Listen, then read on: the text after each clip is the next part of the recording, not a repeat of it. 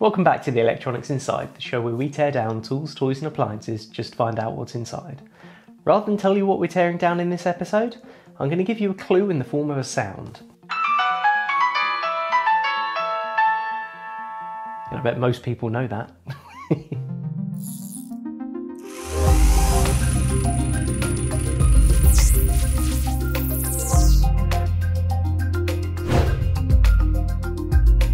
So 2008, it's a year after the first generation iPhone, but it's also the year of the Nokia N95, which, as far as I'm concerned, is probably about the peak of the feature phone. It's about as good as they possibly got.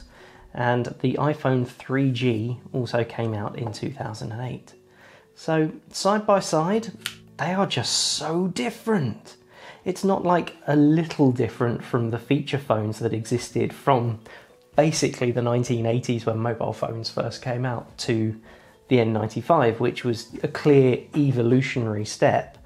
But then the iPhone came out and it really was revolutionary, and I don't think many people would expect me to say that because I owned a Motorola A1000 a few years before, in 2004 I think it was, maybe 2005, which was a touchscreen smartphone with Limo, Linux Mobile on it. And I loved that phone. But it's not just the hardware and the form factor that made it evolutionary, it was the whole package. But how different were they on the inside? Which one should we start with? Let's go with the feature phone.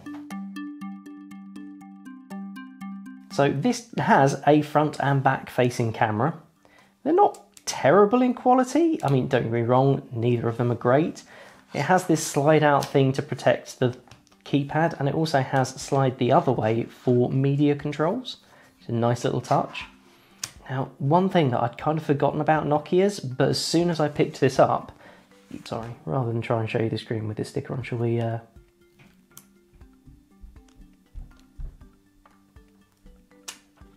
you go, is the unlocking, which on the older phones like the 3210, that legendary brick that would break everything, it was menu hash, I think it was that action to unlock, and on here you still have to press unlock and then unlock OK to get it unlocked. And that was something so intuitive. I probably did that 60, 70 times a day at times. I wouldn't have remembered it if I hadn't seen this phone again. So let's turn it off and look at how we get inside.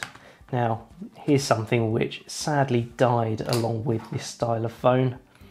User replaceable batteries. Oh, how we miss you. Even though 3.7 volts, a lithium ion, 3.2 watt hours, or 950 milliamp hours at 3.7 volts. And that probably gives you an indication. I mean, this phone would have lasted 2-3 days with that.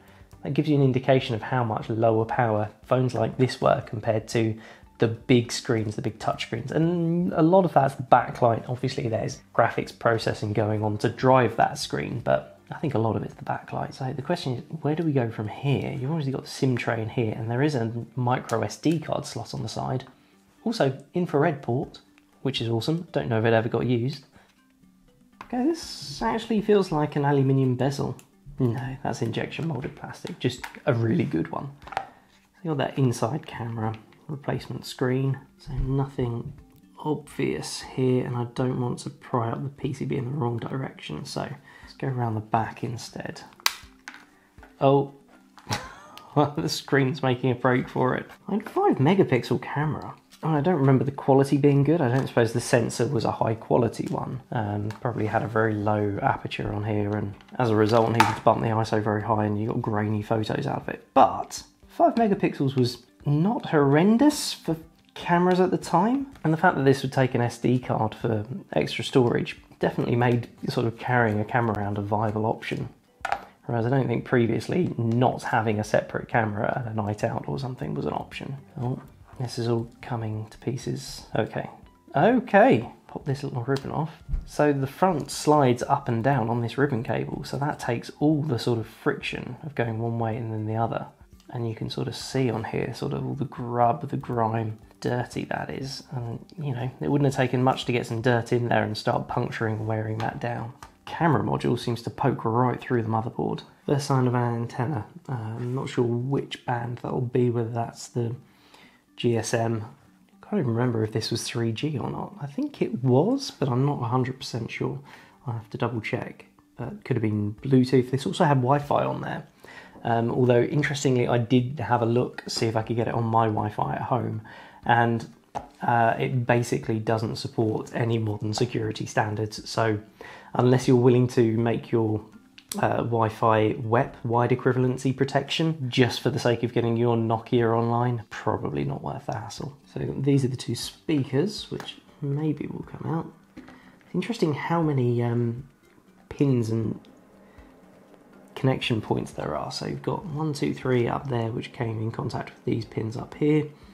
Those two, which are those two, they look like ground. That looks like a ground plane.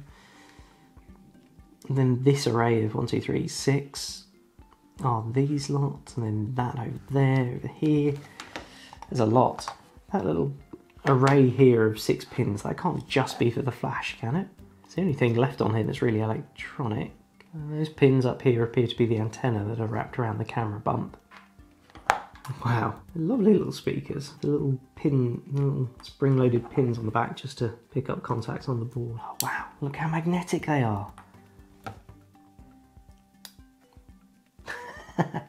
Awesome. I think they would make great parts for a portable project. Oh, okay. Tiny little switch to tell you whether the shutter cover is open, because it's a manual shutter cover, lens cover. And I have to say, although it's very well adhered down, the idea of having a camera mounted on a flex PCB somehow makes me nervous. So how does that screen? Oh, okay, there we go. That's the additional connector I was expecting. So I could have flipped this board forwards and left it attached here, but I didn't know, and I haven't done any damage that I know of. And you've got a couple of these magnesium. So those two parts are actually magnesium, and there's this speaker as well, which presses on these two square pads up there. That makes more sense. So is that a tiny little surface mount flash? Or is that just like a status light? I don't think I turned on the front-facing camera to see. That is a lovely little machine though. There is a lot of parts in there. A lot of electronics, a lot of contacts, a lot of pins. There's the sliding flexes, there's connectors. There's a lot that can go wrong in this assembly. And it's funny that from the 3210, which had that meme-worthy reputation of being absolutely indestructible, we went to the N95, which I don't remember having the longest shelf life in history. It was very functional, had a lot of features. I remember having a micro SD card in it that felt like was the way things should go. But the sliding up and down mechanism, points of failure, aren't they? Even having physical buttons and this touchpad that you had to do the predictive texting from. Oh, honestly, opening that up and trying to type on it was like having some sort of PTSD flashback to why did we think this was a good idea? And I remember the first iteration of a smartphone, not being thrilled by that, but with 10 years under the belt, yeah, it was the right way to go. So let's compare it to its competition. So here is the 8GB iPhone 3GS, and this is from 2008. This is a semi-working version. It took a charge, it switched on.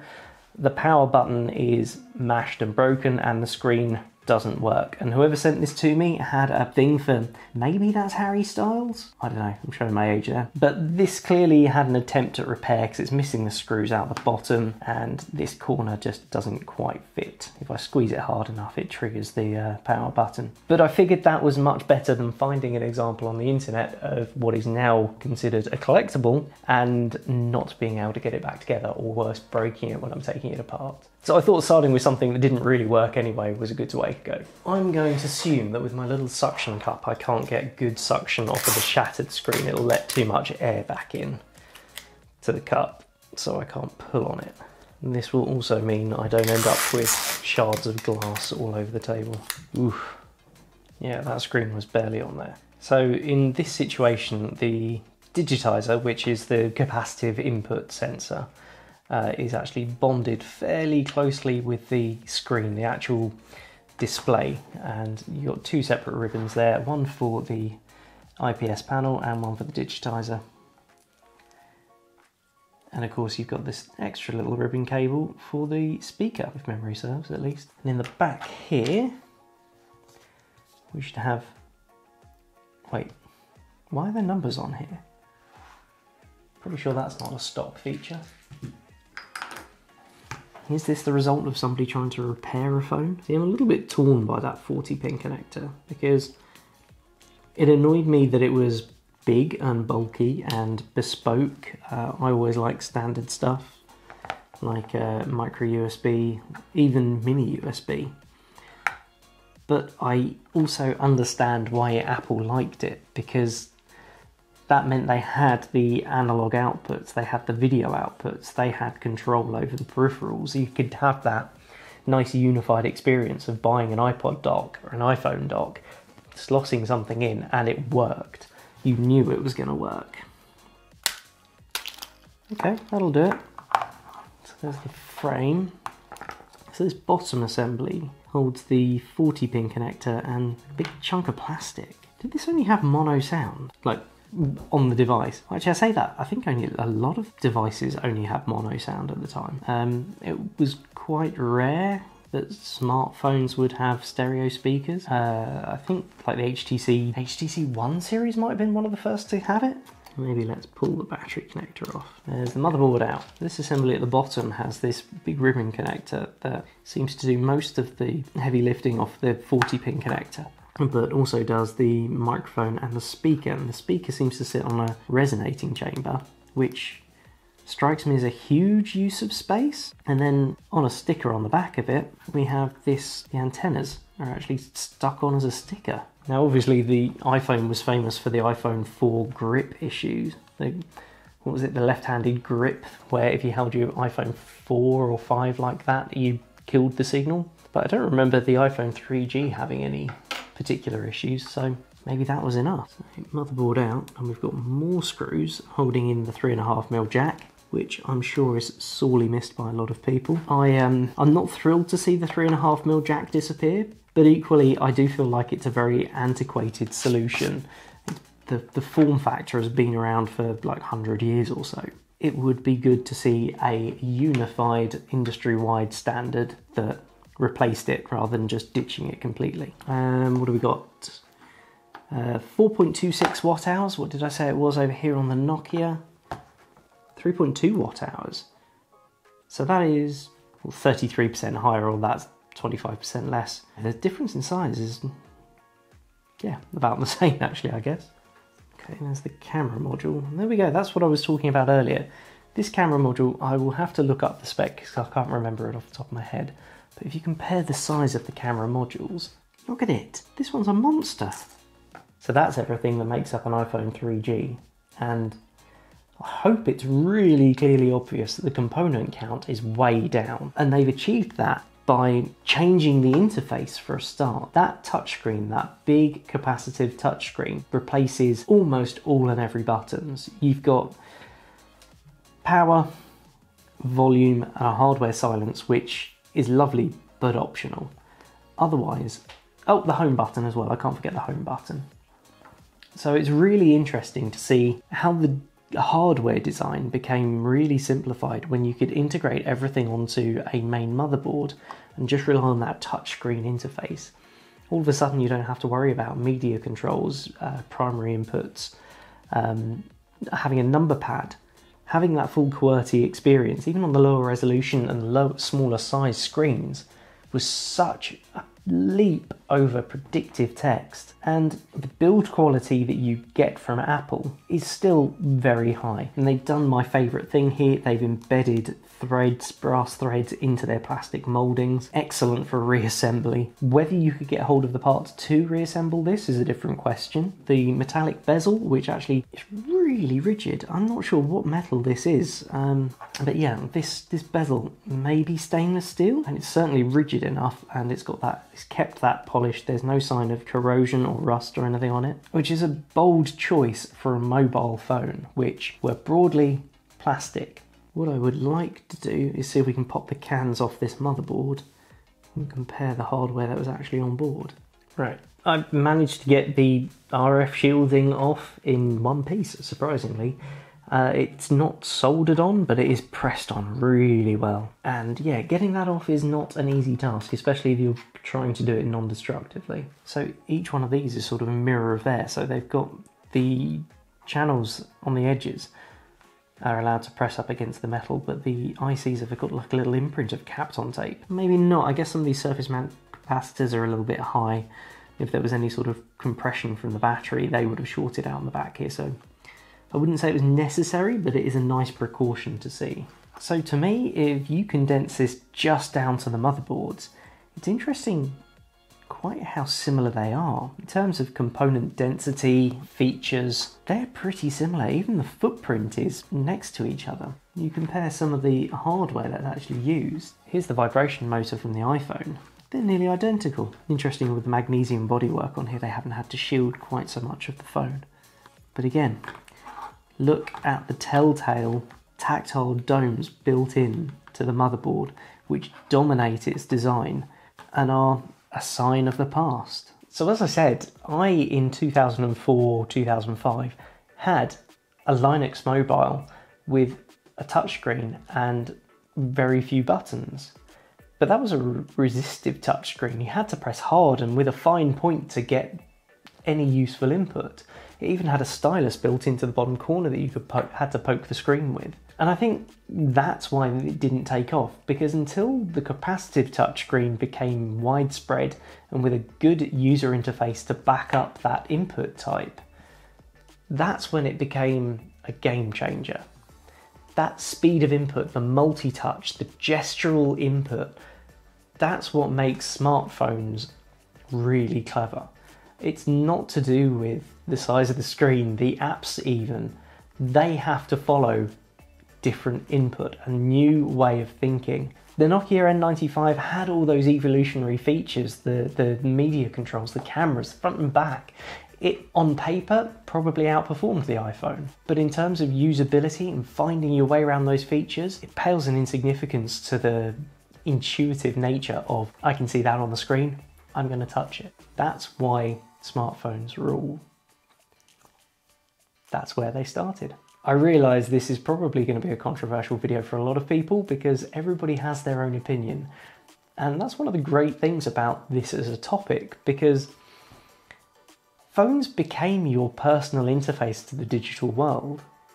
I mean, if there is any other defining point in history where computing became personal, it's the smartphone. Personal computers weren't that personal. They may have been your household computer, they may have been your office computer, but they were still typically multi-user, turn-based devices. A phone, everyone has one. It's your digital personality. Look, I hope you found this an interesting episode. It's a topic that I could talk loads about, and if you've got any other phones that you'd like to see torn down, don't forget to head over to the Element 14 community at element14.com/The Electronics Inside. Find me over there, let's have the discussion, let me know what you'd like to see. Thank you for joining me, I'll see you next time.